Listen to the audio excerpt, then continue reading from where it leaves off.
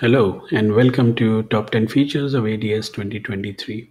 In this video series, we are talking about all the latest enhancements in ADS. In this video, we will focus on conducted and radiated EMI. Now, the challenge we took upon at Keysight is how to make it easier to simulate EMI EMC measurement setups to drive better simulation to measurement correlation. And now we have an excellent solution in place. During the last release of ADS, we did introduce conducted EMI solution. And now in ADS 2023, we do also support radiated EMI, making the solution pretty complete for designers to use. Now, the conducted EMI or radiated EMI usually gets detected pretty late in the product design cycle, and it could result in design failures, respin, or added retrofits due to EMI, not only add cost but typically delay in your critical launch dates.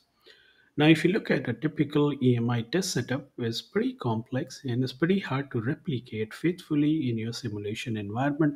And that's precisely what the new capability in ADS 2023 provides the user, where you can model each and every part of your EMI test setup and then perform simulation to look at all the various attributes of your design in terms of spectrum, waveform, and the voltage spectrums at different nodes. Pretty cool, right?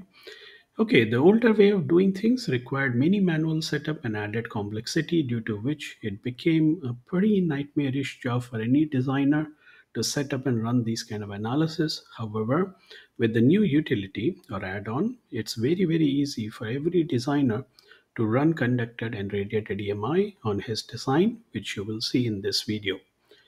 Now, the example I'm going to present is based on one of the board which is designed by Picotest, and this board is available for purchase at picotest.com, and it is based on silicon carbide 531. Now, this board has various design which ranges from a solid ground condition versus various cutouts or various amount of cutout under the inductor to give a good learning to all the budding engineers. And it's a pretty simple open loop operation which ensures repeatable measurement for correlation along with simulation. So this is what we are going to go through. Now, depending upon how good is your model and how good is your setup, you can get an excellent correlation between simulation and measurement as shown on the graphs here. So the entire accuracy thing, it results on how good is your component model, and having high fidelity model for simulation purpose will almost take you very close to the actual measurement results. So pay special focus, and I will touch upon briefly on this topic. For more detail, you can watch a pretty nice webcast and plenty other webcast on keysight.com. The link of this particular webcast is provided in the description box of this video. Alright, with this introduction, let's take a quick look at the new utility which now you have access to. So when you switch on ADS 2023 and simply click on example search box, if you type EMI, you will get an example which is a tutorial to perform a conducted EMI, and now it also has radiated EMI. You can open a documentation of this example which not only gives you details about the workspace you are going to open, but also step-by-step instructions for you to come up with your own setup from scratch. So pretty cool and a very nice tutorial example for you to explore. Alright, since we are here, I have already unarchived that workspace, and now here you can refer to the README file. And this README file basically gives you three simple instructions how to work with this workspace. The first example or the first design you can select and then simply push in, which gives you layout of the PCB board which I just talked about. On this PCB board, you can go ahead and launch SI and PI Pro Viewer, which basically opens up the design. And under analysis, you will see two setups already done for you. Ignore the third setup because this is something which I have already performed simulation on. The first setup is basically a simple DC IR drop analysis where you do have a VRMs. One is a 12 volt external supply, and then we have 2.4 volt buck converter VRM there. And also we do have a sink with the appropriate current rating, and all the nets are included in the analysis, including the inductor which you see here. Now, once you have this set up, you can go ahead and option, set your temperature and any other option which you may want to select, and go ahead and run this analysis. This is DCIR drop, so it kind of runs pretty quickly in few seconds. And one of the other reason is this example is pretty simple so that you understand the process, and once you understand, you can apply it on your complex design. So here you can see within few seconds DCIR drop is finished, and now you can go ahead and inspect the results of DCIR drop in terms of overview, where you can get the power graph or the voltage and current density on your board design here as I'm showing. So pretty easy and pretty quick analysis.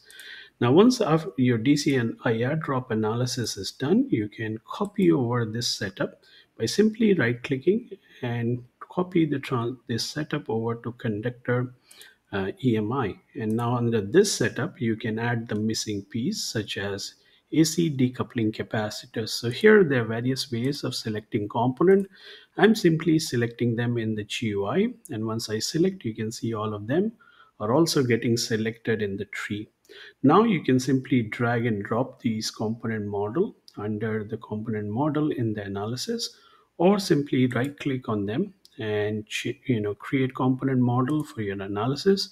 Choose the right analysis name you want, and now you have all the component models added to your design. Now each of these component models are basically using a library cell, which means they have a model defined in the schematic, and that is what is going to be used. If you are importing a fresh ODB++ file and you don't have a schematic model, you can watch another video on my YouTube channel which explains the process of how you can create a library of these models very quickly and attach the schematic view to each of these components, and then you can make this component as high fidelity as you want by including either the S parameter file, or you can derive your own RLC parasitic model.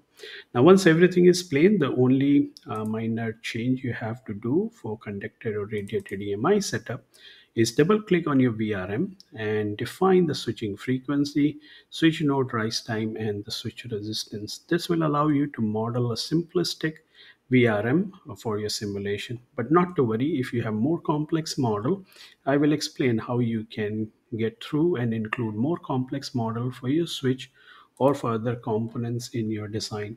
Now, once this is done, you can go ahead and go to option, define your frequency sweep, and under options, if you want to include radiated EMI, simply go to off-board option, include the radiated EMI, select the conducted EMI cable length. By default it's a 6-inch, but in case you want to change it to 1.5 meter, you can do so right here, or you can even do that in the schematic which we are going to generate. Now after this, please go ahead and run simulation, and once simulation finishes, you can look at the result. Here I have already performed a simulation which only took like couple of minutes on my laptop here. It's 2 minutes 11 seconds for this particular design. You can also exploit the design cloud HPC. If you are dealing with a very complex board and it's taking good amount of time, you can run all these frequency points in parallel. Now, after simulation is finished, you can look at the conducted EMI emissions, and you can choose which node you want to look at. By default, the listen nodes are provided, but you do also have access to other nodes in your design, and you can switch on any node, look at the frequency spectrum, or switch on the time domain view to look at the waveforms at different point. And here you can see the switch pulse width modulation. Also, if you deactivate it, you can see the waveform at the listen nodes. Pretty comprehensive data display provided, and you get access to every node in your design. Along with this, since we also perform radiated EMI, you can also select radiated EMI plot. And here you can make different selections such as polarization and the radiation contributors, orientation. So everything is pretty flexible, and you can choose among many options available here, including the PCB orientation, which side of the table you have kept your PCB, and also you can rotate PCB at different angles, because at different angle your radiated fields will change, as you can see here. Pretty cool, right?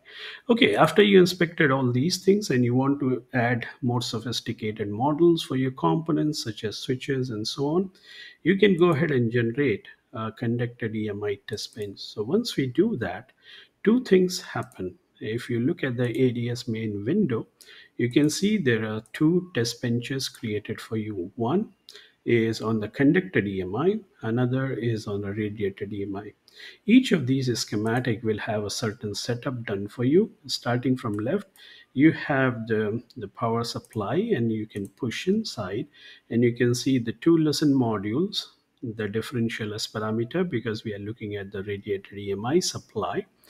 And then going from here, you can also look at the switch model, which in this case is a simplistic switch model. But in case you have more complex SPICE model for your switches, you can always go ahead and import the SPICE model into ADS for simulation. Now, after the simulation, you will be able to see the data display. Since we are running harmonic balance simulation here, you can see you can define the switching frequency and the number of harmonics to look at the spectrum, time domain waveforms, and rest of the spectrum at different nodes. So pretty cool, all right? So you have the example. Simply go ahead and download ADS 2023 and explore this example at your own convenience. That's all I wanted to present in this video. Thanks a lot for watching and wish you all the best in your design work.